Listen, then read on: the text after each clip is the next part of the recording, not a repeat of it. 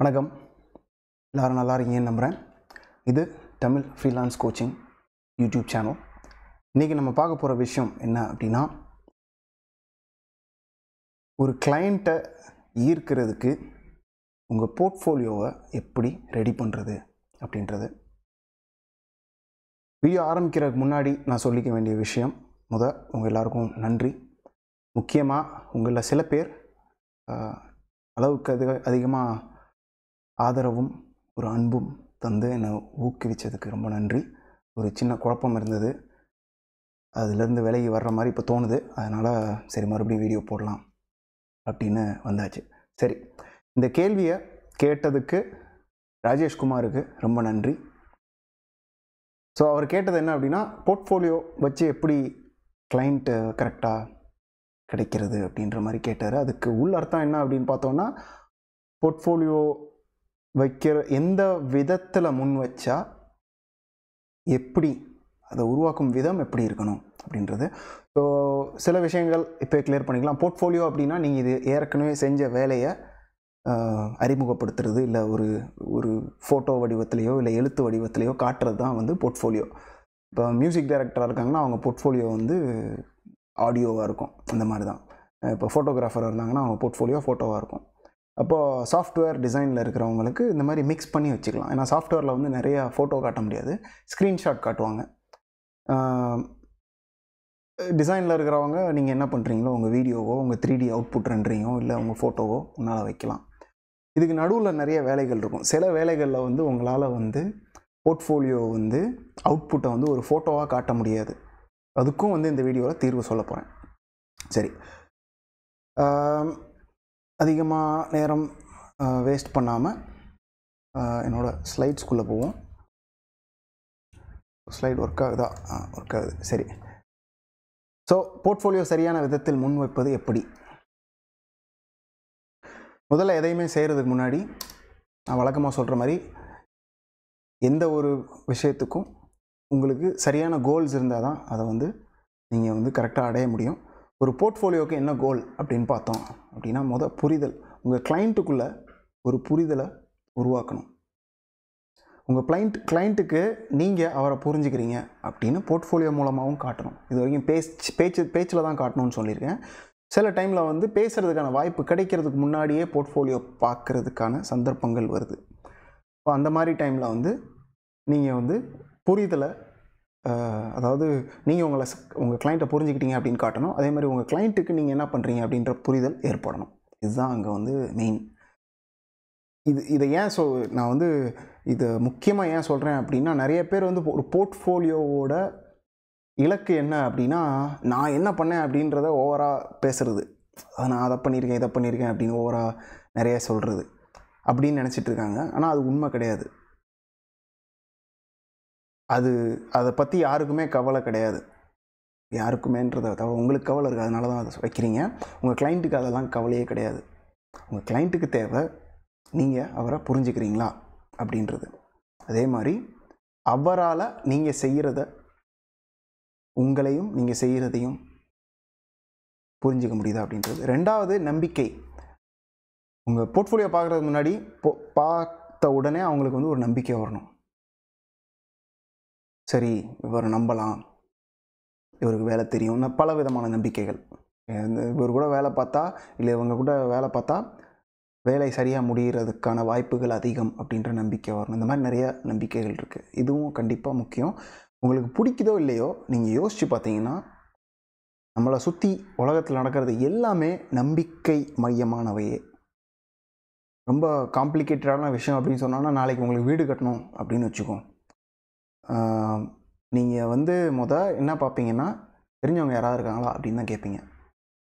அப்போது இன்னொரு விஷயம் நான் என்ன சொல்லிக்க விரும்புகிறேன் அப்படின்னா, உங்கள் போர்ட்ஃபோலியோ எவ்வளோ தான் வேலை பார்த்தாலும் ஒரு கிளைண்ட்டுக்கிட்டேருந்து வர்ற ரெக்கமெண்டேஷன் மாதிரி பவர் எதுக்குமே கிடையாது. சரிங்களா? அப்போது ஒரு ஆள் இன்னொரு ஆள், அதுவும் முக்கியமாக வந்து இப்போ நீங்கள் இன்டர்நெட்டில் போகிறீங்க, யாரோ சொல்கிறாங்க நீங்கள் உங்களுக்கு வீடு கட்டணும்னு, இன்ஜினியர் தேடுறீங்க இல்லை கம்பெனி தேடுறீங்க, ஏதோ ஒன்று இன்டர்நெட்டில் ஏதோ போடுறாங்க. இதே உங்கள் க்ளோஸ் ஃப்ரெண்ட் ஒருத்தர் ஏற்கனவே வீடு கட்டியிருக்காரு, அவர் வீடு உங்களுக்கு தெரியும் எல்லாம் சரி. அவர் வந்து உங்கள்கிட்ட இந்த ஆள்கிட்ட பாருப்பா பேசுப்பா அப்படின்றாரு. 3வது கேஸு, உங்களுக்கு தெரிஞ்ச ஒருத்தர், ஆனால் அந்த அளவுக்கு க்ளோஸ் கிடையாது. ஆனால் அவர் கெட்டவர்லாம் கிடையாது, ஆனால் தெரிஞ்சால் அப்பப்போ பார்ப்பீங்க. அவர் கொஞ்சம் வித்தியாசமாக இருக்காருன்னே வச்சுக்கோங்க. இப்போ உதாரணத்துக்கு வச்சுக்கிட்டோன்னா, அவர் வந்து ஒன்று உங்கள் வருமான அளவுலேருந்து கம்மியாக இருக்கிறவராக இருக்கலாம், இல்லை அதிகமாக இருக்கிறவராக இருக்கலாம், யாராக வேணாலும் இருந்துட்டு போட்டோம். அப்போ 2 உதாரணமே வச்சுக்கோமே. இப்போ அவர் ஒருத்தரை ரெக்கமெண்ட் பண்ணுறாரு. இப்போ 3 பேர் 3 இன்ஜினியரை ரெக்கமெண்ட் பண்ணுறாங்க. இப்போ நீங்கள் யார்கிட்ட போவீங்க அப்படின்னா உங்களுக்கே இப்போ ஆன்சர் தெரிஞ்சிருக்கும். உங்கள் க்ளோஸ் ஃப்ரெண்டு யாரை ரெக்கமெண்ட் பண்ணுறாரோ அவர்கிட்ட தான் போவீங்க, இல்லைங்களா? அப்போது இங்கே நான் என்ன சொல்ல வரேன்னா, வேர்ட் ஆஃப் மவுத் அப்படின்னு சொல்கிறோம். அப்போ அது அளவுக்கு உலகத்தில் வேறு எதுக்குமே பவர் கிடையாது, சரிங்களா? அப்போ அங்கேயும் என்ன ஆகுது அப்படின்னா நம்பிக்கை தான். அதுக்கு தான் அந்த பாயிண்ட்டுக்கு வரேன். நம்பிக்கை மூலமாக தான் எல்லாமே போய். இதை இன்னும் வேடிக்கையான விஷயம் பார்த்தோன்னா, ஒரு புது ஊருக்கு போகிறீங்க, அங்கே நீங்கள் சாப்பிடாத ஒரு விஷயம் இருக்குது, சரிங்களா? அப்போது நீங்கள் உங்களுக்கு இந்த கறி சாப்பிட்ற பழக்கம்லாம் இருக்கான்னு தெரில, பட் கறி சாப்பிட்றீங்க அப்படின்னா இது வரைக்கும் நீங்கள் சாப்பிடாத ஒரு மிருகம் இருக்குதுன்னு வச்சுக்கோம், இல்லை மிருகமோ இல்லை ஏதோ ஒன்று. அப்போ அது அங்கே விற்கிறான், வாங்கணுன்னு இருக்குது, அங்கே இருக்குது. சில பேர் தான் வாழ்க்கையில் வந்து சரி இந்த மாதிரி வித்தியாசமாக இருக்குது ட்ரை பண்ணலாம் அப்படின்னு பார்ப்பாங்க. பல பேர் வந்து ஐயோ இது எப்படி இருக்குமோன்னு தெரில, வாங்கி வேஸ்ட் ஆகிடுச்சுன்னா என்ன ஆகுமோ, இப்படி தான் யோசிப்பாங்க. இப்போ இதே இது அந்த கடையில் நிறையா பேர் உட்காந்து சாப்பிட்றாங்கன்னா நம்பிக்கை அதிகமாகும். கடையில் யாருமே இல்லைன்னா ஐயா எவனுமே வாங்க மாட்டேங்கிறான், ஒன்றுமே கிடையாது போல் அப்படின்னு நமக்கே ஒரு இது வந்துடும். கடையில் நிறைய பேர் உட்காந்துருக்காங்கன்னா கொஞ்சம் நம்பிக்கை கூடும்.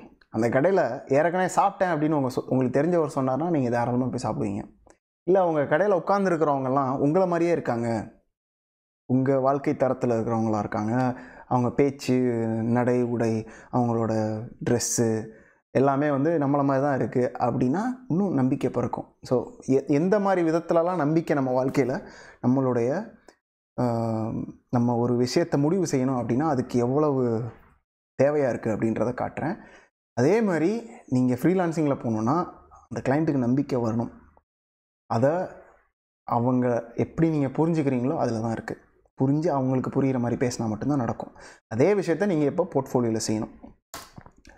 அடுத்தது போர்ட்ஃபோலியோவில் செய்யக்கூடாத விஷயங்கள் என்னென்ன அப்படின்னு பார்ப்போம். வழக்கமான தவறுகள் என்ன அப்படின்னு பார்த்தோன்னா, தவறு என்னன்னு சொல்கிறேன். நான் சொன்னோன்னே உங்களுக்கு வந்து ஆச்சரியமாக கூட இருக்கலாம், ஐயோ இது தவறுனா என்ன பண்ணுறது அப்படின்ற மாதிரி இருக்கலாம். ஒன்று, ஃபோட்டோவை மட்டும் போடுறது.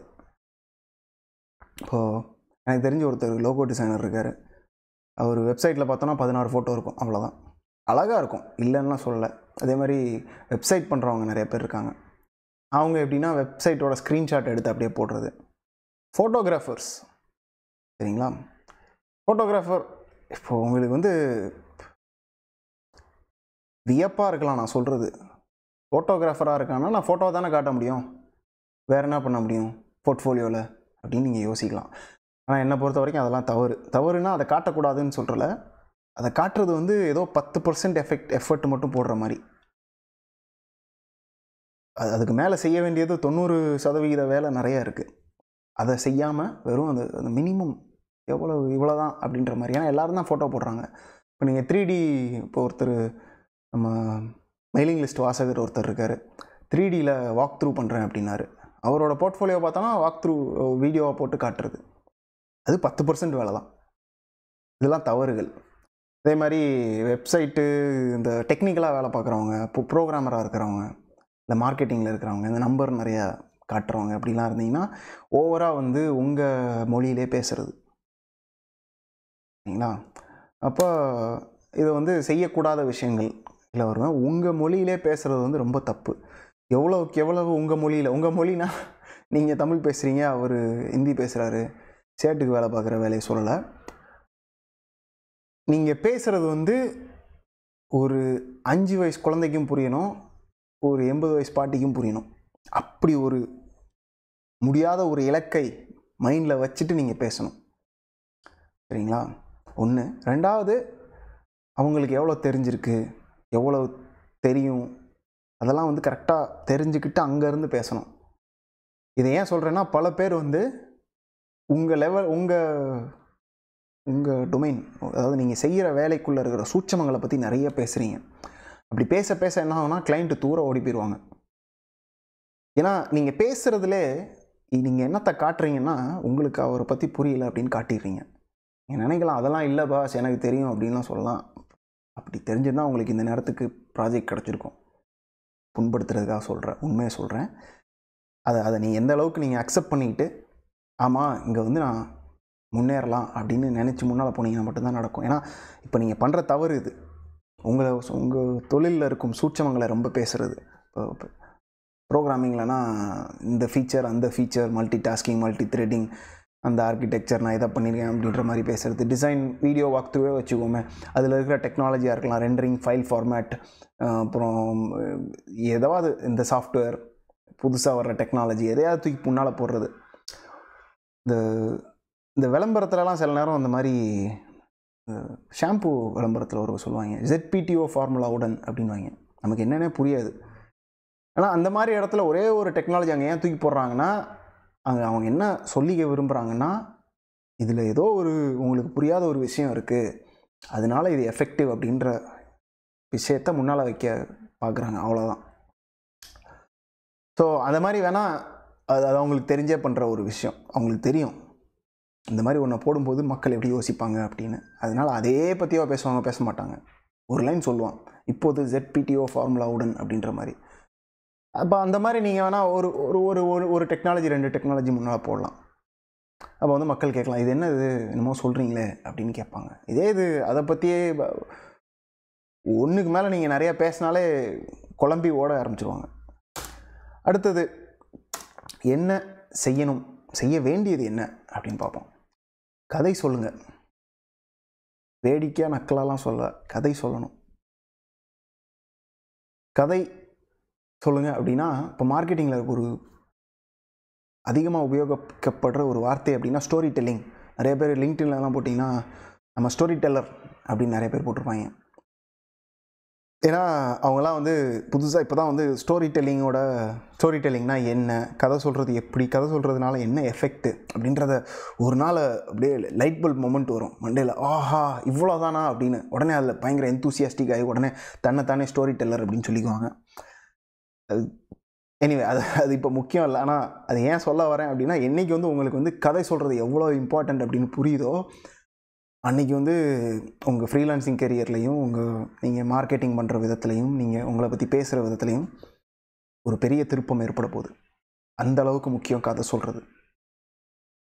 கதை சொல்லணுன்னா என்ன அர்த்தம், ஏன் கதைன்னு சொல்கிறேன் அப்படின்னா, கதைன்றது ஒரு ஃபார்மேட், சரிங்களா? ஒரு கதையை சொல்லும்போது எப்படி எல்லோரும் கேட்கணும், ஆவலாக கேட்கணும், என்கேஜிங்காக இருக்கணும் அப்படின்வாங்க. என்கேஜிங்னா அப்படியே கதை சொல்லும்போது வேறு எதை பற்றியும் கவனம் இருக்கக்கூடாது, அவங்களுக்கு அப்படியே உள்ளே போயிடணும், சரிங்களா? அதான் ஆனால் ஷார்ட்டாகவும் சொல்லணும். ஏன்னா போர்ட்ஃபோலியோவில் வந்து நீங்கள் வண்டியாக கதை எழுத முடியாது. Once upon a time 1993 March 24 அப்படின்னு ஆரம்பிக்க சொல்லலை.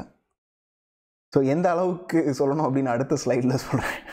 மக்களாக சொல்லணும், நான் சொல்கிறத நினச்சி நானே சிரிக்க வேண்டியதாக இருக்குது. ஸோ அந்த கதையில் சில பாயிண்ட்ஸ் சொல்ல விரும்புகிறேன். பிரச்சனையிலேருந்து எந்த விஷயத்தையுமே சொல்லும்போது ஒருத்தவங்க வந்து உங்ககிட்ட கவனம் செலுத்தணும் அப்படின்னா ஒரு பிரச்சனையிலேருந்து ஆரம்பிங்க. அந்த பிரச்சனை எப்படி இருக்கணும் அப்படின்னா அவங்களுக்கு புரிகிற மாதிரி இருக்கணும். இப்போ ஒரு உதாரணத்துக்கு இவங்களுக்கு ரூபி ஆன் ரைட்ஸில் ஒரு வெப்சைட் வேணும் அப்படின்னு சொல்கிறாங்க அப்படின்னா, இப்போ நீங்கள் டெவலப்பராக இல்லாத ஒரு ஆள் இந்த வீடியோ பார்க்குறீங்கன்னா அது ஒரு பெரிய பிரச்சனையாகவே தெரியாது, சரிங்களா? இப்போ ஆனால் உங்களுக்கு உங்கள் வாழ்க்கையில் நீங்கள் சம்பந்தப்படுத்திக்கிற மாதிரி சில பிரச்சனைகளை சொன்னேன் அப்படின்னா நீங்களும் ஒன்று ஒத்து கவனிப்பீங்க.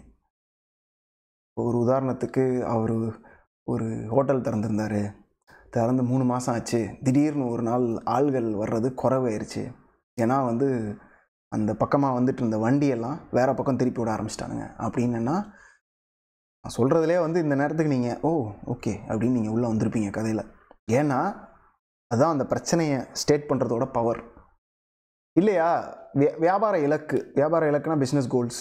வியாபார இலக்குகள் ஏன் வைக்கணும் அப்படின்னா அது வந்து சரியான ஆளுகளை மட்டும் ஃபோக்கஸ் பண்ண வைக்கும். இப்போ நான் ஒரு போர்ட்ஃபோலியோவில் வியாபார இலக்கு வச்சேன், முன்னால் போட்டேன் அப்படின்னா வியாபாரத்தில் இல்லாதவங்க, இப்போ நீங்கள் வியாபாரி இல்லை அப்படின்னு நீங்கள் பார்க்குறீங்க அப்படின்னா உங்களுக்கு அது ஒரு பெரிய விஷயமா இருக்குது. அது என்னமோ பேசுகிறான் பாரு அப்படின்னு சொல்லிட்டு போயிடுவீங்க.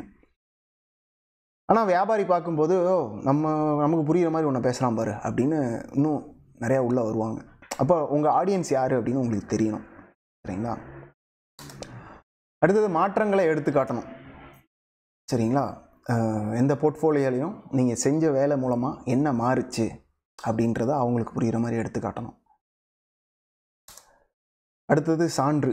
இது வந்து அப்வொர்க்குக்கு பொருந்தாது. ஏன்னா அப்வொர்க்கில் ஏற்கனவே சான்று இருக்கும். அதாவது டெஸ்டிமோனியல்னால் என்னென்னா, ஒரு ப்ராஜெக்ட் முடித்தோன்னே இப்போ நான் தான் கிளைண்ட் அப்படின்னா உங்கள் பேர் ரவின்னு வச்சுக்கோங்க. ரவி ரொம்ப நல்லா வேலை பார்த்து கொடுத்தாரு, நான் சொன்னதெல்லாம் நல்லா புரிஞ்சுக்கிட்டாரு, எனக்கு இந்த விதமான இவ்வளோ அளவில் தேவைப்பட்டுச்சு, இதெல்லாம் கரெக்டாக கேட்டு புரிஞ்சு செஞ்சு கொடுத்துட்டாரு. அவரை நாம் எந்த சலனமும் இல்லாமல் யாருக்குனாலும் ரெக்கமெண்டேஷன் கொடுப்பேன் அப்படின்னு சொல்கிறது. அதுதான் சான்று அப்படின்றோம். அதாவது டெஸ்டிமோனியல். இது இப்போ ரொம்ப பரவலாக இருக்கிற கான்செப்ட். எல்லா இடத்துலையும் இருக்கும் டெஸ்டிமோனியல். இதை நீங்கள் ஆன்லைன் ரிவ்யூன்னு போடுறாங்க இல்லையா, அதுக்கு ஒரு ஈக்குவலாக கூட வச்சுக்கலாம். இப்போ இது நீங்கள் கண்டிப்பாக ஒரு கிளைண்ட்டை நீங்கள் ப்ராஜெக்ட் முடித்த உடனே கண்டிப்பாக கேட்டு வாங்கணும். எஸ்பெஷலி அவங்க சந்தோஷமாக எப்போ அதிக சந்தோஷம் ஒரு நாளில் இருப்பாங்க, நீங்கள் டெலிவரி முடிஞ்சு எல்லாம் சரியாகி அவங்க ஒரு சந்தோஷமான நிலைமையில் இருப்பாங்க. அந்த டைமில் போய் எனக்கு கொஞ்சம் எழுதி தரீங்களா அப்படின்னா உங்களை பற்றி ஆகன்னு புகழ்ந்தே எழுதி தருவாங்க. அதுக்கப்புறம் போக அப்படியே மறந்து போயிடுவாங்க. அதனால் பொய் சொல்கிறாங்க அப்படின்னு அர்த்தம் இல்லை. அப்படி தான் வாழ்க்கை இருக்குது இல்லையா? ஒரு ஃபோனை வாங்கினோன்னே தான் அவங்களுக்கு அந்த ஒரு குஷி இருக்குது. அது மாதிரி தான் ஒரு விஷயம் கிடைச்சோன்னேனா அதோட அப்ரிஷியேஷன் ரொம்ப அதிகமாக இருக்கும். அந்த டைமில் நீங்கள் கண்டிப்பாக அதை எழுதி வாங்கணும். சரி, அடுத்து கதை சொல்கிறது எப்படி அப்படின்னு, என்னடா கதை சொல்லு நானே அப்படின்னா அதை கொஞ்சம் விளக்கமாக பார்ப்போம். கதை சொல்கிறது எப்படி, ஒரு போர்ட்ஃபோலியோவில் எப்படி கதை சொல்ல முடியும்? இப்போ நான் சொல்கிறது நானாக சொல்கிற விஷயம்லாம் கிடையாது. நீங்கள் இப்போது நெட்டில் போய் எடுத்து பார்த்தீங்கன்னா ஸ்டோரி டெல்லிங், மார்க்கெட்டிங், போர்ட்ஃபோலியோ இதெல்லாம் போட்டிங்கன்னா நிறையா டிப்ஸ் வரும். அதெல்லாம் சேர்த்து தான் இதில் வீடியோவை போடுறேன். அப்போது கதை சொல்கிறது எப்படி அப்படின்னு பார்த்தோம் அப்படின்னா, அப்வொர்க்கு இல்லை எந்த போர்ட்ஃபோலியோவை எடுத்திங்கனாலும் 2 பேராகிராஃப்குள்ளே முடிகிற மாதிரி இருக்கணும், இல்லை ஒரு பேராகிராஃபில் முடிகிற மாதிரி இருக்கும். சில நேரமில் ஒரு கதையை 3 வாக்கியத்தில் சொல்ல முடியும், இல்லை 4 வாக்கியத்தில் சொல்ல முடியும். அப்போ கூட இன்ட்ரெஸ்டிங்காக இருக்கும், நிறைய விஷயங்கள் புரிய வரும். அப்போ எவ்வளோக்கு எவ்வளவு ஷார்ட்டாக சொல்ல முடியுமோ அவ்வளோக்கு எவ்வளவு நீங்கள் ஷார்ட்டாக சொல்லணும். எவ்வளோக்கு எவ்வளோ அவங்களுக்கு புரிகிற வார்த்தையில் கதை சொல்ல முடியுமோ சொல்லணும். சரிங்களா? அப்போது எல்லா கதையிலையுமே ஃபஸ்ட்டு இருக்கிறது ஒரு கதாபாத்திரம். இங்கே உங்கள் கதையில் என்ன கதாபாத்திரம், உங்கள் போர்ட்ஃபோலியோவில் உங்கள் கிளைண்ட் தான் கதாபாத்திரம், நீங்கள் இல்லை. அதை நல்லா புரிஞ்சுக்கணும். உங்களை பற்றியே நிறையா பேசக்கூடாது. உங்கள் கிளைண்ட்டை பற்றி நீங்கள் முன்னால் போடணும். அப்படின்னா தான் வேறு ஒரு கிளைண்ட் அதை படிக்கும்போது அவங்களுக்குள்ள சிமிலாரிட்டிஸை பார்ப்பாங்க. இது ரொம்ப முக்கியமான ஒரு ஷிஃப்ட்டு. ஏன்னா இவ்வளோ நாள் நீங்கள் உங்களை பற்றி ரொம்ப நிறையா பேசுவீங்க. அப்படி இல்லாமல் நீங்கள் உங்கள் கதையில் கதாபாத்திரம் யாருன்னா உங்களோட ப்ரீவியஸ் கிளைண்ட்டு தான் கதாபாத்திரம். சரிங்களா? அவருக்கு ஒரு பிரச்சனை இருக்கும். எல்லா கதையிலையுமே அதுதானே பிரச்சனை. ஏதாவது ஒரு விஷயம் வேண்டி வரும், இல்லை ஒரு விஷயத்தை நீக்கணும். சரிங்களா? இப்போது எந்த தமிழ் படம் எடுத்திங்கனாலும் இதே தான். ஒரு கதாபாத்திரம் இருக்கும், ஒரு பிரச்சனை இருக்கும். அப்படி தான் கதை ஆரம்பிக்கும். அதே ஃபார்மேட் தான் உங்களுக்கும். ஏன் வீடியோவே எடுத்துக்கோங்களேன், நான் எப்பயுமே ஒரு பிரச்சனையில் தான் ஆரம்பிப்பேன். உங்களுக்கு இருக்கிற பிரச்சனையை, என் வீடியோவில் ஹீரோ யார், கதாபாத்திரம் யாருன்னா நீங்கள் தான். அதுதான் மெயின். அடுத்தது தடைகளை தாண்டுதல். அந்த கதையில் ஒரு பாயிண்டில் அந்த பிரச்சனைக்கு தடைகள் நிறையா இருக்கும். அதை தாண்டுற மொமெண்ட் வரும். அதை எப்படி தாண்டினாங்க அப்படின்னு சொல்கிறது. சரிங்களா? அடுத்தது வாழ்க்கை மாற்றம். அதாவது தாண்டினதுனால அவங்க வாழ்க்கை எப்படி மாறுச்சு அப்படின்றது. இவ்வளோ தான் எல்லா கதையும். இதை நீங்கள் அந்த கதாபாத்திரத்தை ஒரு லைனில் சொல்லலாம், பிரச்சனையை ஒரு லைனில் சொல்லலாம், தடைகளை தாண்டினதும் ஒரு லைனில் சொல்லலாம், வாழ்க்கை மாறினதும் ஒரே லைனில் சொல்லலாம். அப்போ கூட பயங்கர எஃபெக்டிவாக இருக்கும். இதில் இருக்கிறதுலே உங்களில் நிறைய பேர் நிறையா தப்பு பண்ணுறது என்ன பண்ணுவீங்கன்னா, இவ்வளோ சிம்பிளாக இருக்கே, இதெல்லாம் சரி வராது அப்படின்னு உங்களுக்குள்ள ஒரு மூட நம்பிக்கை இருக்கலாம். ஏன் மூட நம்பிக்கை அப்படின்னு சொல்கிறேன்னா, நான் சொல்கிற எதையுமே போய் செஞ்சு டெஸ்ட் பண்ணி பார்த்தா தானே அது உண்மையாக இல்லையான்னு தெரியும். இல்லாட்டி நம்மளே நமக்குள்ளே எந்த வித ஒரு எவிடன்ஸுமே இல்லாமல் நம்மளே கற்பனை பண்ணிக்கிறது தான் மூட நம்பிக்கை.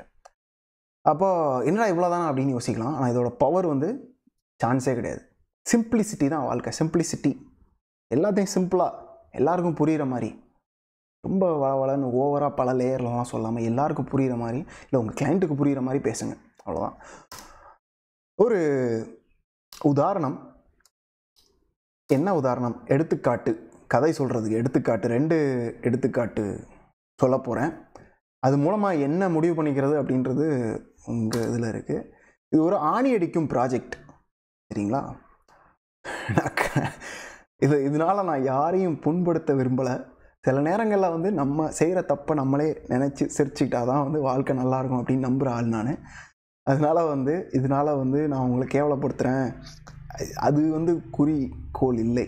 ஏன்னா சில டைமில் வந்து ஒரு நகைச்சுவை கலந்து ஏதாவது சொன்னால் தான் கொஞ்சம் நமக்கு வந்து அந்த எஃபெக்ட் இருக்கும் ஒரு விஷயத்தை முன்னால் வைக்கும்போது. அதுக்காக மட்டும்தான் நான் இதை செய்கிறது. ஸோ 2 எடுத்துக்காட்டு பார்ப்போம். இப்போ ஒன்று வந்து ஆணி அடிக்க ப்ராஜெக்ட் என்ன அப்படின்னா, ஒருத்தர் வந்து ஒரு ஹோட்டல் வச்சுருக்காரு. அது வந்து ஒரு 3 ஸ்டார் ஹோட்டல்னு வச்சுக்கோம். 3 ஸ்டார்னால் ரொம்ப பெருசெல்லாம் கிடையாது, ஒரு நடுத்தரமான ஹோட்டல் வச்சுருக்காரு. ஆனால் கொஞ்சம் என்ன சொல்கிறது, கொஞ்சம் ரிச்சான ஆளுங்க போகிற டைப் ஹோட்டல் தான். அங்கே வந்து அலங்காரத்துக்கு நிறையா பழங்காலத்து ஐட்டம்ஸு, இந்த ஃப்ரேமு, பழங்காலத்து ஃபோட்டோ ஐட்டம்ஸ் நிறையா வச்சுருக்காங்கன்னு வச்சுக்கோம். அப்போ அதெல்லாம் ஆணி அடித்து சேஃபாக தொங்க விடணும் அப்படின்னு ஆள் தேடுறாரு. அப்போ இங்கே நிறையா பிரச்சனைகள் வருது. சும்மா வந்து நம்மளே வந்து ஆணி அடிக்க முடியாது. ஏன்னா ஆணி அடித்து கீழே விழுந்துருச்சுன்னா என்ன பண்ணுறது, அது ஒன்று. இன்னொன்று ரொம்ப ஹெவியான ஐட்டம்ஸாக இருக்கலாம். இந்த மாதிரி விஷயங்கள் இருக்குது. அது மாதிரி இந்த செவுரு வந்து என்ன மாதிரி செவுரு, ரொம்ப லைட்டான இடமா, இல்லை எங்கே தொங்க விடுறது, இந்த மாதிரி நிறைய காம்ப்ளிகேஷன்ஸ். அதனால தான் வந்து நீங்கள் வந்து ஆணி அடிக்கிறத பற்றிலாம் பேசிகிட்டு இருக்கானே அப்படின்னு யோசிக்கக்கூடாது அப்படின்னு தான் அதெல்லாம் சொல்கிறேன். அப்போது அவர் வந்து ஒருத்தரை தேட போகிறாரு.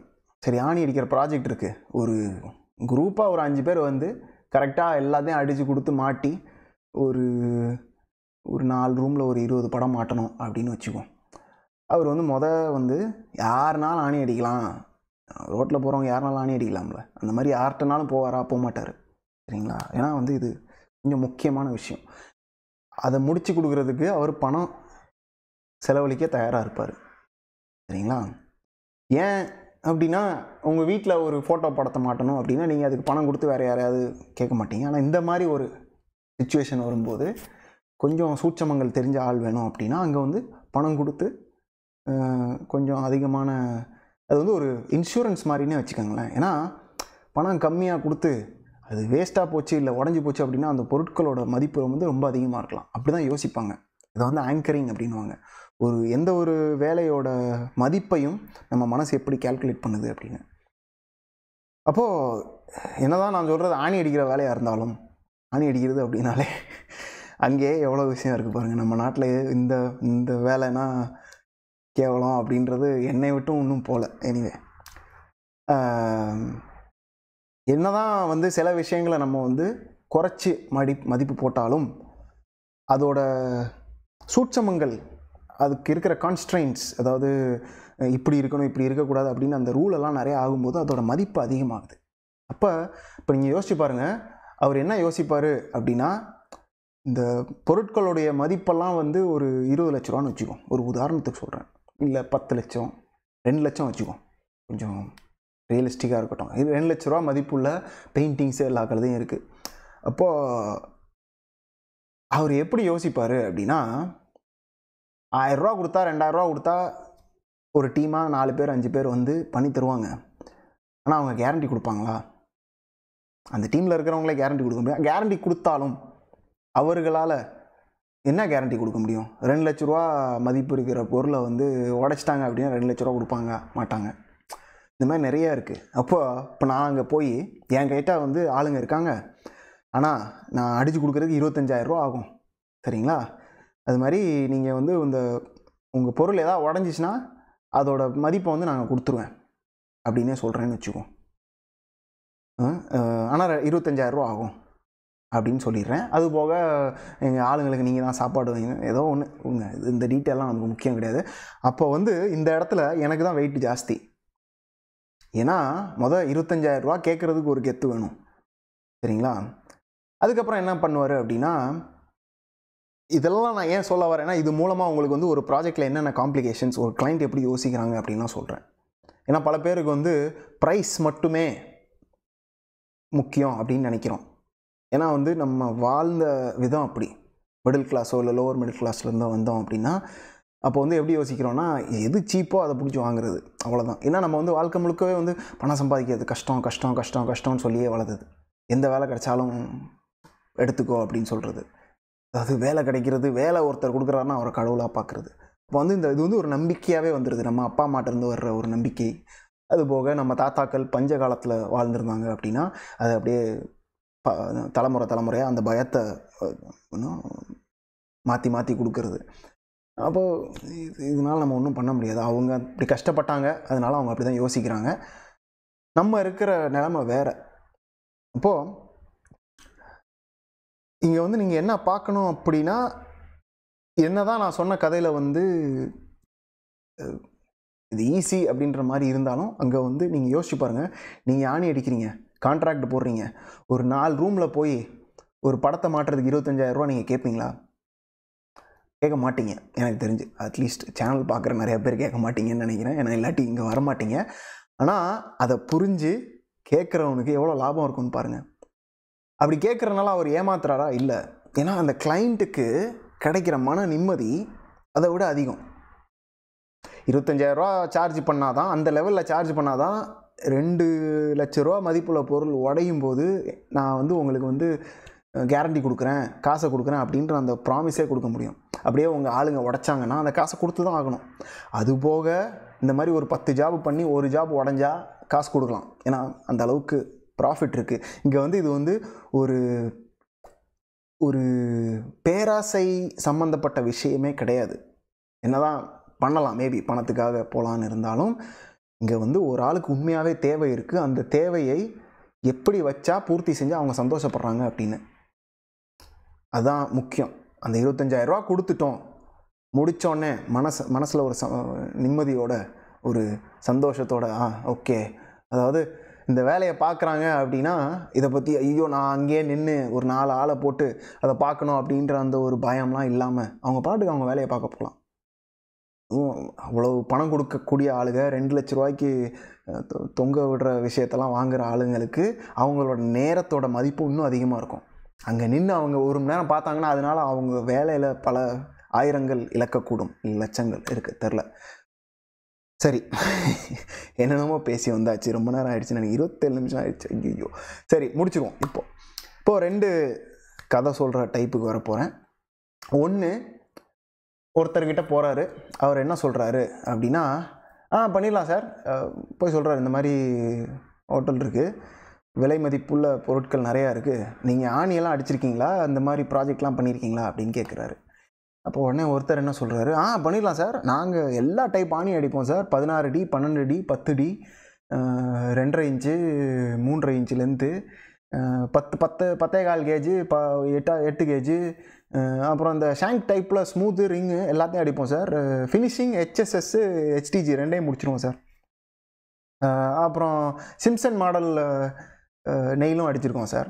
அதே மாதிரி சுத்தியலும் பார்த்தீங்கன்னா, இப்போ நான் ஆணிக்கு என்ன டைப் சொன்னேன்னு அது மாதிரி சுத்தியல் நிறையா பேசுகிறாருன்னு வச்சுக்கோம். இப்போ நீங்களே இருக்கீங்க இந்த இடத்துல, இப்படி ஒருத்தர் உங்ககிட்ட ஆணி அடிக்கிற நீங்கள் இதை பண்ணிடுவீங்களா அப்படின்னு கேட்டோன்னே அவர் இப்படி பதில் சொன்னார்னா என்ன உங்களுக்கு தோணும்? யோசிச்சு பாருங்கள், என்ன தோணும்? தோன்றது என்னன்னா, இவனை நம்ப முடியாது அப்படின்னு தோணும். ஏன்னா நான் என்ன கேட்குறேன், இவன் என்ன பதில் சொல்கிறான். நீங்கள் உங்கள் மனசு வந்து இப்போ வந்து மாற்றி யோசிக்கலாம். இல்லை நானாக இருந்தேன்னா இவர் ரொம்ப புத்திசாலியாக இருக்கார். அது ஏன்னா நீங்கள் வந்து உங்களை அந்த ஆள் இடத்துல போட்டு என்ன சொல்கிறது, நீங்கள் உங்களுக்கு சப்போர்ட் பண்ணிக்கிறீங்க அப்படின்னு தான் சொல்லுவேன். மக்கள் எப்படி யோசிப்பாங்கன்னா, சரி ஓகே, இந்த மாதிரி ப்ராஜெக்ட்லாம் பண்ணிடுவீங்களா, இந்த மாதிரி ஐட்டம் இருக்குது, அதெல்லாம் கொஞ்சம் உடையாமல் பண்ணிடுவீங்களா அப்படின்னு மறுபடியும் அவர் கேட்குறதுக்கு சான்ஸ் இருக்குது. அதெல்லாம் பண்ணிடலாம் சார் கண்டிப்பாக. சரி, உங்கள் ஃபோன் நம்பர் கொடுங்க, நான் போயிட்டு உங்களுக்கு ஃபோன் பண்ணுறேன் அப்படின்னு சொல்லிட்டு மறுபடியும் வரவே மாட்டார். இது இன்னொருத்தர்கிட்ட போகிறாங்க. உடனே அவர் என்ன சொல்கிறாருன்னா,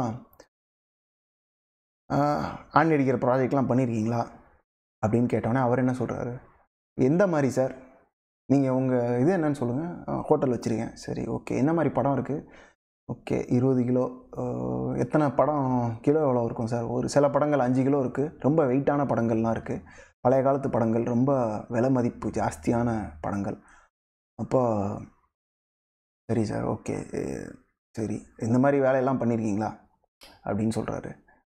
பண்ணியிருக்கோம் சார். ஆனால் இந்த மாதிரி ஹோட்டலுக்கு அப்படின்னு பண்ணது கிடையாது.